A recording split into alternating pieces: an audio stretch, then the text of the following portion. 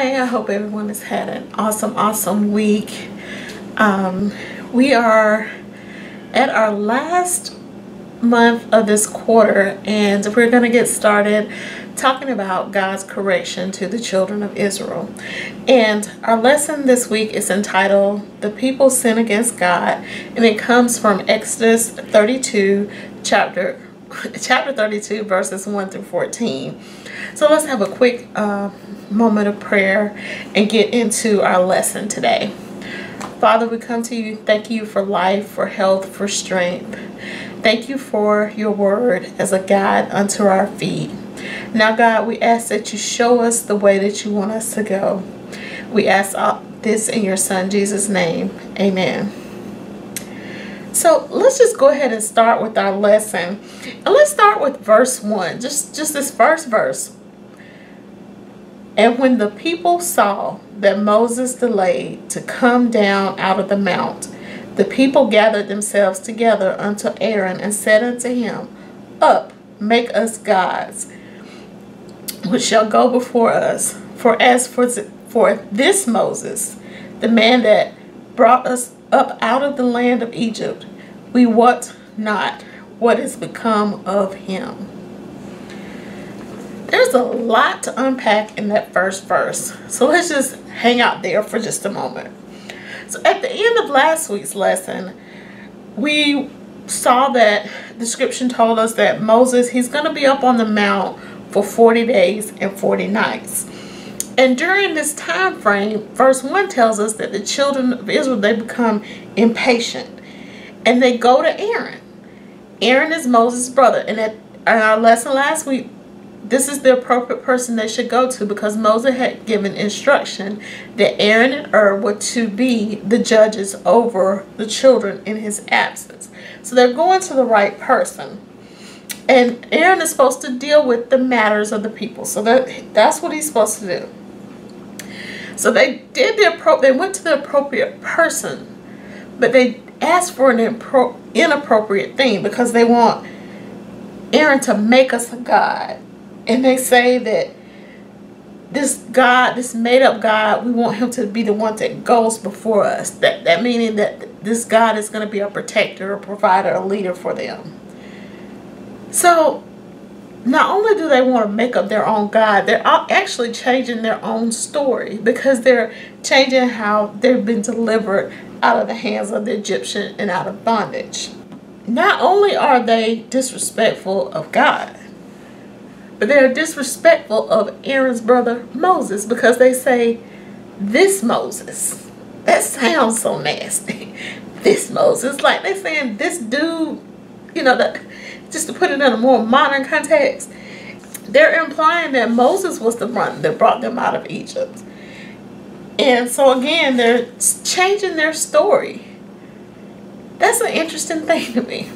So let's see how Aaron responds to what the people have asked for him. So let's read verses 2 through 6.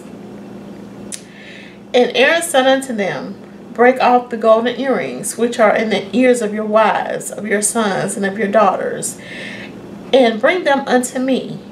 And all the people brake off the golden earrings which were in their ears, and brought them unto Aaron.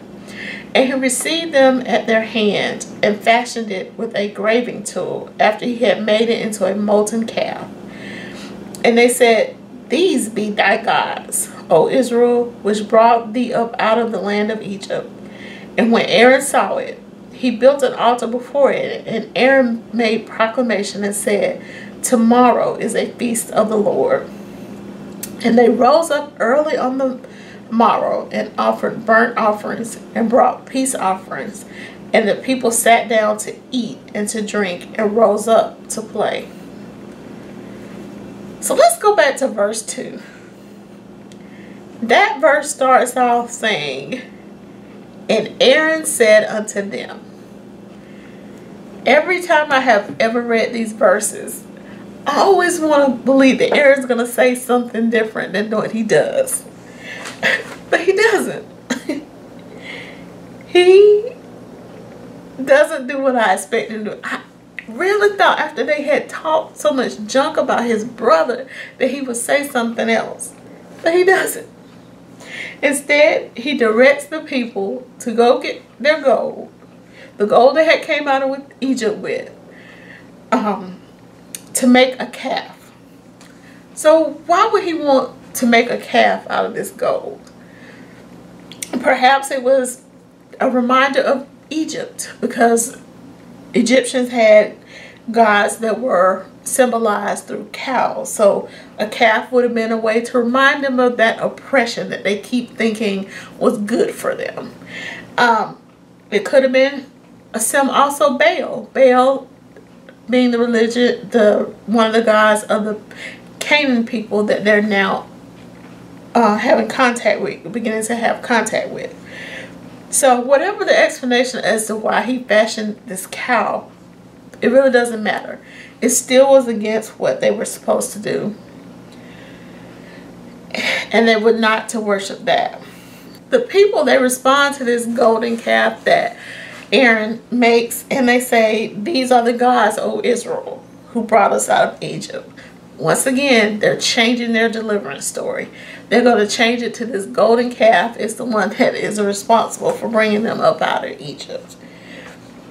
And so then, as we continue to read on, Aaron starts to kind of tell a half-truth. You know, he's using the right religious language, but he's talking about this cow, and he says, you know, he sees the cow and says, "We're going to build an altar." So he builds an altar and he declares a feast to the Lord. Well, who's the Lord that you're having this feast for?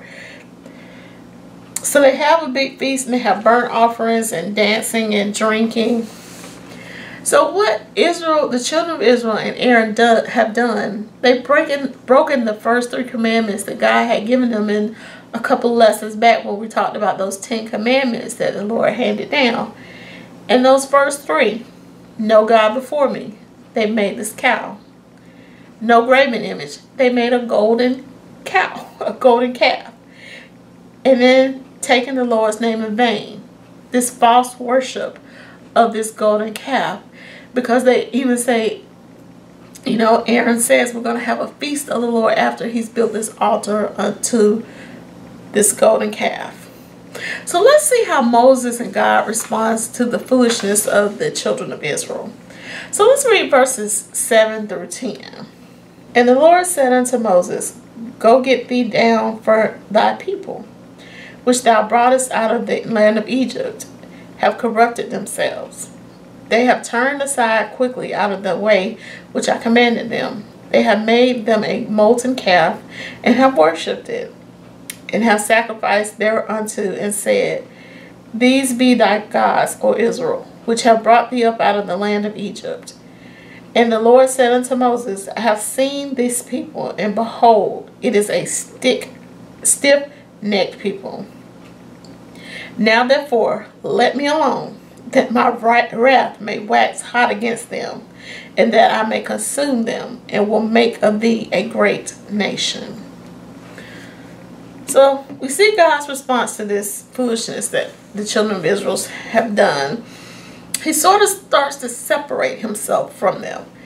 He tells Moses, thy people. Moses, them, your folks. Is what he's saying to him. You know, prior it was, Moses always said, I come to you, Pharaoh, to tell, in the name of God, saying, let my people go. They were God's people then, but now they are Moses' people. And God says that they're corrupt, and they have done everything he commanded them not to do. And he asked Moses to leave him alone so that he can let his anger consume these stiff-necked people. So let's see how Moses talks back to God after he says those things. So let's read verses 11 through 14, the last verses of our lesson. And Moses besought the Lord his God, and said, Lord, why doth thou wrath wax hot against thy people, which thou hast brought forth out of the land of Egypt with great power and with mighty hand? Wherefore should the Egyptians speak and say, for mischief did he bring them out to slay them in the mountains, and to consume them from the face of the earth. Turn from thy fierce wrath, and repent of this evil against thy people.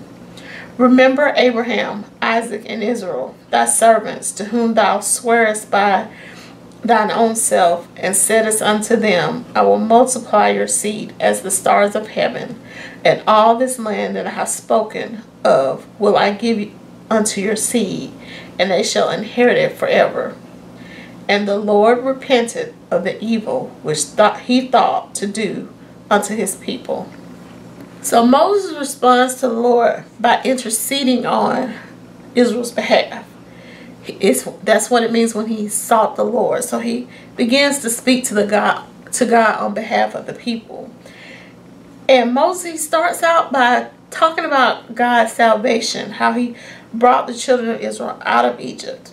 He then appeals to God, saying, how would it look for you to kill these children you brought out of Egypt, out of bondage, just to bring them to the desert, to the mountain, to kill them? And then he even appeals further by mentioning the patriarchs, the Israel patriarchs, Abraham, Isaac, Jacob, who's also known as Israel. What I found most stunning about what Moses says to God is, remember earlier in Exodus, Moses, he said he had a stuttering problem. He wasn't able to talk on behalf of God because of his stuttering problem, his slow tongue. But here he lays out a full defense for the children of Israel. And it's a successful intercession of defense of the people, because it says that God repented of his evil. That translation in the King James, many scholars disagree with that, because how can a God sin against himself? There's no way for God to sin, so how can he repent of evil? So in other versions it will say that God relented. He changed his mind. He had compassion on the children, and he doesn't seek judgment against them the way he had originally thought that he would. So we have a few takeaways from today's lesson. First of all, we cannot make God into something he is not. Aaron and Israel, they try and make God into an image that they can see. God is a spirit, so how can you change him into a material thing? And we can't look down on these children of Israel, because some of us do it today. We want to make our material possessions our God, and that is not who he is. He is a spirit. And so we cannot use material things as our God. The second takeaway we can have from the lesson is, whenever our loved ones, people in our lives, when they mess up, when they sin, we can't turn our backs on them. We have to intercede on their behalf. We have to talk to God on their behalf. Moses could have easily said, do your thing, God. Them people done tripped during the time I've been up here talking to you. So do what you got to do. But he doesn't. He starts to lay out a case for why God should not do something disastrous to the children. He intercedes. He gets God to give them a second chance, another chance. We, as Christians, we're called to intercede on others' behalf. We should be able to talk to God on behalf of someone else. So that is our lesson for this week. Next week we will be continuing on in Exodus 32, and we're going to have our lesson, and it's going to be entitled God Confronts Sin, and we'll be in Exodus 32 verses 15 through 24. So this is a fascinating series of scriptures and series of lessons to finish out the quarter, and I hope to see you again next week. Have a great and awesome week.